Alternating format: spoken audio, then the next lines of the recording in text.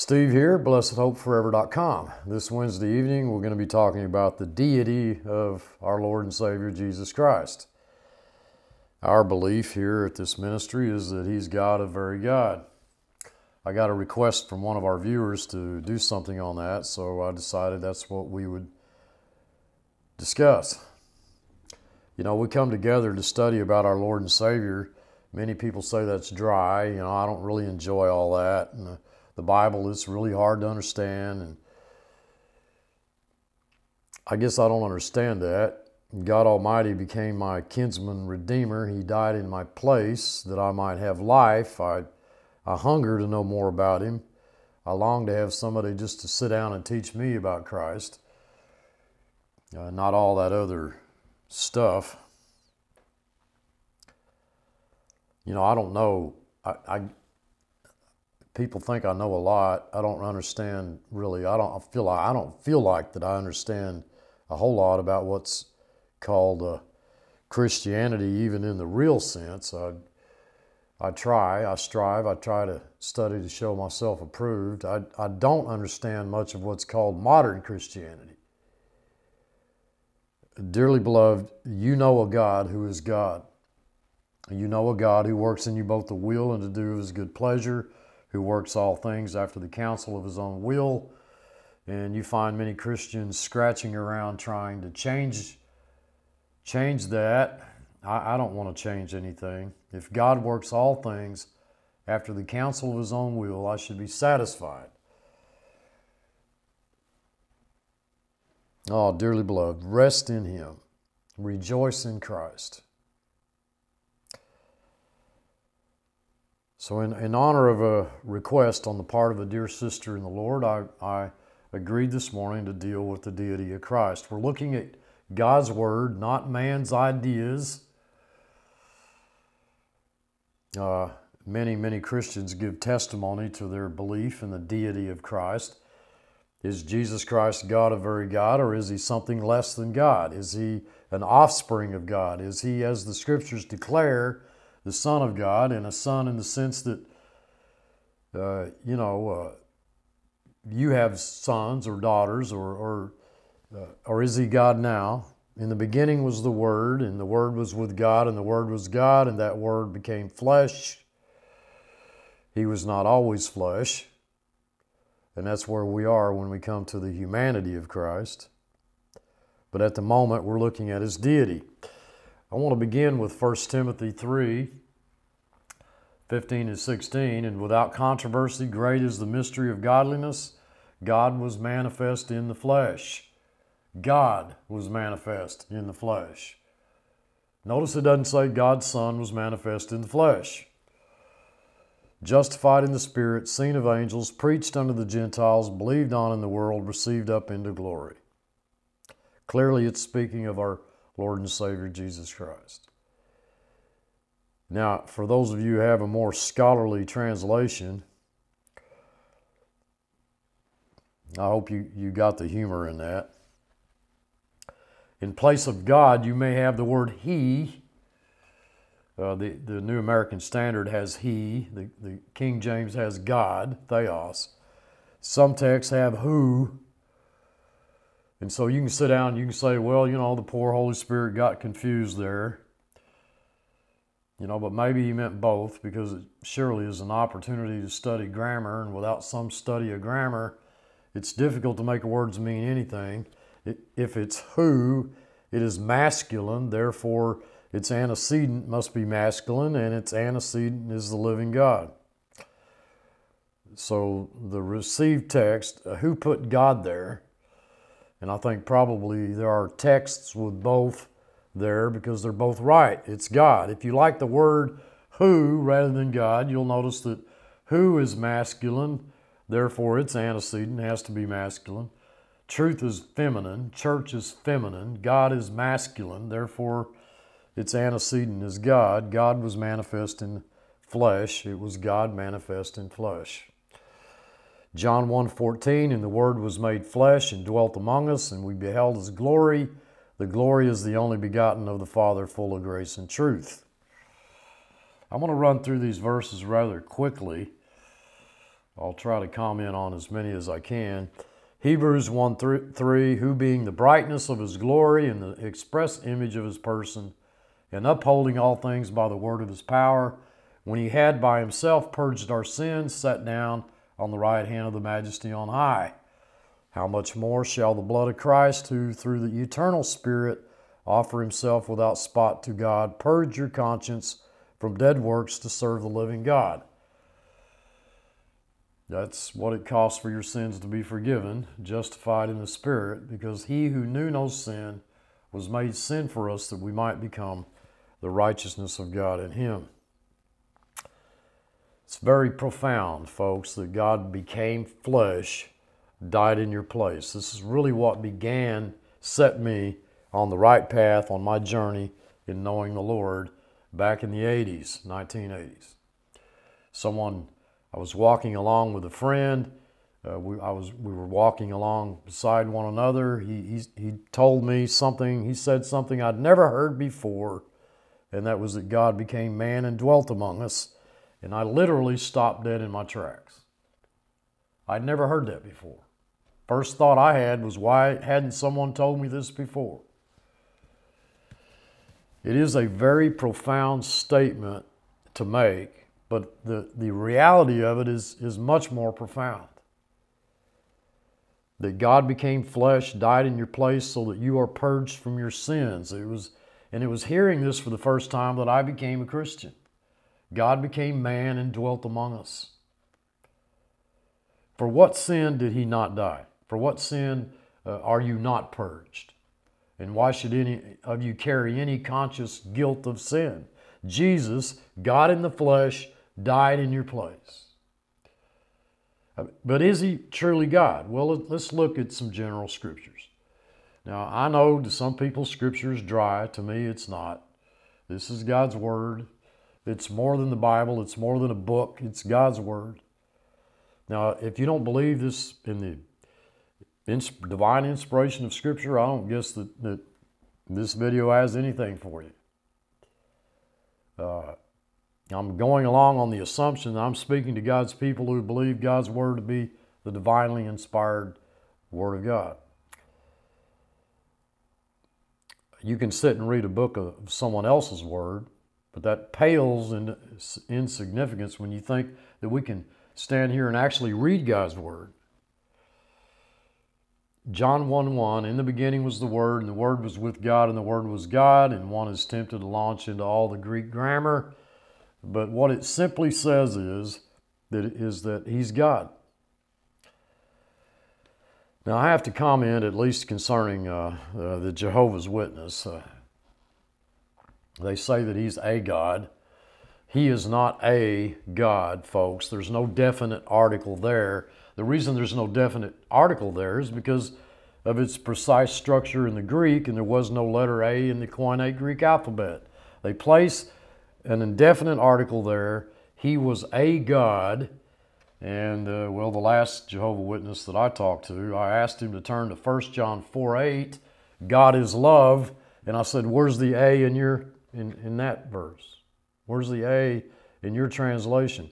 God is a love. Well, there is no A. You put an A in John 1:1, but you didn't put an A in 1 John 4:8. Why? And he didn't know. He couldn't answer that. God isn't a love. God is love. The absence of the article says God's essential characteristic is love. The Word is God. The essential characteristic of the Word is deity. In the beginning, God created the heavens and the earth. Everybody's familiar with that verse. John 1:10, he was in the world, and the world was made by him, and the world knew him not. All right? In the beginning, God created the heavens and the earth. Jesus is God. John 8:58, verily, verily, I say unto you, before Abraham ever was, I am. The words I am, that's ego eimi in the Greek. Now, those that heard him say that, folks, they knew the ego eimi very well. He was the I am, the great I am, who revealed himself to Moses. Whom shall I say sent me? Say, I am that I am hath sent thee. John 1:32, Jesus answered them, many good works have I showed you from my Father. For which of these works do you stone me? The Jews answered him, saying, for a good work we stone thee not, but for blasphemy. The blasphemy is that thou, being a man, makest thyself God. Now, folks, you may not think Christ claimed to be God. You may not think that this text says that he's God, that he was just a lunatic or something. But the Pharisees, who were experts in the language, they understood fully what he was saying, that he was God, a very God. There is no disputing the fact that Jesus made that claim. In fact, this is what got him crucified. Without that, we would have no crucifixion. Romans 9:5.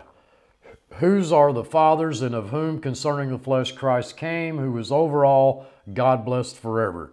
It couldn't be any clearer. The Holy Spirit declares that Christ in the flesh was God blessed forever. Amen. Colossians 1:16, for by him were all things created that are in heaven, that are on earth, visible and invisible, whether they be thrones or dominions or principalities or powers. All things were created by him and for him, and he is before all things, and by him all things consist. And clearly the context is Jesus Christ. He's before all things. He created all things, and by him all things are held together, including every atom in your body. Jesus is God. Titus 2:11, for the grace of God that brings salvation has appeared to all men, teaching us that denying ungodliness and worldly lust, we should live soberly, righteously, and godly in this present world, looking for that blessed hope and the glorious appearing of the great God, even our Savior Jesus Christ. Okay? Who gave himself for us that he might redeem us from all iniquity. All iniquity. Jesus is God. You know, we can look at some of the attributes of God. You know, what is he like? You know, I'm disappointed that many Christians have made up what they think God is. God can only be known by revelation. What you know about God is what he told you about God.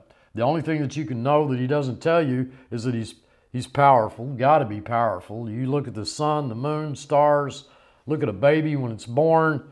You can see his power. You can see his Godhead. What kind of a God is he? What are his attributes? Well, first of all, he's eternal.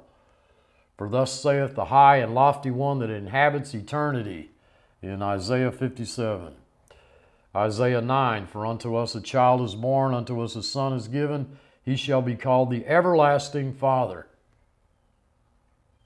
Let that sink in. Micah 2, but thou, Bethlehem, Ephraim, though thou be little among the thousands of Judah, yet out of thee shall he come forth unto me, that is, to be a ruler in Israel, whose going forth has been from everlasting. You think Jesus his life started in a manger? I mean, the life, the very life of our Lord and Savior, do you think it started in a manger in Bethlehem 2,000 years ago? And that he didn't exist before that? If that's what you think, or if that's what you believe, you've never really studied this book. Compare that with John 1:1, in the beginning was the Word, and the Word was with God, and the Word was God. Compare that with John 17, and now, O Father, glorify thou with thine own self with the glory which I had with thee before the world was. Colossians 1:17, and he is before all things, and by him all things consist. Psalm 93, thy throne is established of old, thou art from everlasting. We'll compare that with Micah 5, but thou Bethlehem, though thou be little among the thousands of Judah, yet out of thee shall come forth unto me, that is to be ruler in Israel, whose going forth has been from everlasting. God is everlasting. God is eternal. Christ is everlasting. God is immutable. Malachi 3, for I am the Lord, I change not. Therefore you sons of Jacob are not consumed. Compare that with Psalm 102, but thou art the same, thy years shall have no end. we are told that those scriptures were spoken of Christ. Hebrews 1:8, but unto the Son, he says, thy throne, O God, is forever and ever. A scepter of righteousness is the scepter of thy kingdom. Thou hast loved righteousness and hated iniquity. Therefore God, even thy God, hath anointed thee with the oil of gladness above thy fellows. And thou, Lord, in the beginning laid the foundation of the earth, and the heavens are the works of thy hands. They shall perish, but you remain. They shall wax old as a garment. As a vesture shalt thou fold them up. They shall be changed, but thou art the same, and thy years shall not fail. Jesus Christ, the same yesterday, today, and forever. The Old Testament prophecies that spoke of Yahweh or Jehovah are referred to Christ in the New Testament. He's omnipresent. Jeremiah 23, can any man hide himself in secret places, that I shall not see him, saith the Lord? Do not I feel all of heaven and earth, saith the Lord. Compare that with Ephesians 1, which is his body, the fullness of him that filleth all in all. Or compare it to Matthew 28, I'm with you always, even unto the end of the age. He's omniscient. Then hear thou in heaven thy dwelling place, and forgive and do give to every man according to his ways, whose heart thou knowest, for thou, even thou, only knowest the hearts of all the children of men. Compare that with John 2. But Jesus did not commit himself unto them, because he knew all men. John 21, Lord, thou knowest all things, for if our heart condemn us, God is greater than our hearts and knows all things. So he's all-knowing. He's also omnipotent. Great is our God, and of great power. His understanding is infinite. That's Psalm 147. Jeremiah 32, Lord God, behold, thou hast made the heavens and the earth. Nothing is too hard for thee. Compare that with Matthew 28. And Jesus came and spoke to them, saying, all power is given unto me in heaven and in earth. Philippians 3, he'll change our vile body, that it might be fashioned unto his glorious body, according to the working whereby he's able to subdue all things unto himself. In Colossians 2, he's the head of all principality and power. He's life itself. In Deuteronomy 30, the Lord thy God is life. Thou mayest cleave unto him, for he is thy life. Compare that with John 1:4. In him was life, and the life was the light of men. John 14, Jesus says, I am the way, the truth, and the life. Hebrews 7, who is made not after the law of a carnal command, but after the power of an endless life. He is truth. Exodus 34, and the Lord passed by him and proclaimed the Lord Jehovah, the Lord God, long-suffering, abundant in goodness and in truth. Deuteronomy 32, Jehovah is a God of truth without iniquity. Psalm 31, into thy hand I commit my spirit. Thou hast redeemed me, O Lord, God of truth. 1 John 3, hereby we perceive the love of God, because he laid down his life for us. God laid down his life for us. He's the creator. In the beginning, God created the heavens and the earth. Colossians 1, for by him are all things created. He's the first and the last. Now listen, he is the first. That's crucial for those of you who want to criticize the deity of the Lord Jesus Christ. Isaiah 41, who has performed this and carried it out, calling forth the generations from the beginning? I, the Lord, the first and the last. I am he. Isaiah 44, I am the first and I am the last, and beside me there's no God. There is only one God, the first and the last. Isaiah 48, O Jacob and Israel, you are my called. I am the first, I also am the last. Compare that with Revelation 1, saying, I'm Alpha and Omega. Folks, this is Christ. The context is Christ, the first and the last. Revelation 22, I am Alpha and Omega, the beginning and the end, the first and the last. That's Christ. So what is said of the Lord Jehovah is said of Christ. He's the rock, Deuteronomy 32. He's the rock in Samuel 1. There's no rock like our rock, no God like our God. Psalm 18 says, the Lord is my rock.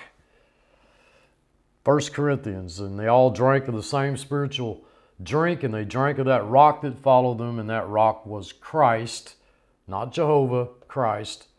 So clearly the Jehovah of the Old Testament is the Christ of the New. He's the mighty God. He's the King of Kings, the Lord of Lords. John 1:23, make straight the way of the Lord, as said by the prophet Isaiah, is referred to Christ. Isaiah 43, I am the Lord, and beside me there's no Savior. Titus 1, he's manifested his word through preaching, which is committed unto me according to the commandment of God our Savior. In Isaiah, Jehovah is the Savior. Here, God is our Savior, and the context is Christ. When they came to arrest Christ Jesus, also known as God, asking him who he was, he said, I am. Same words Moses heard on Mount Sinai. I am that I am.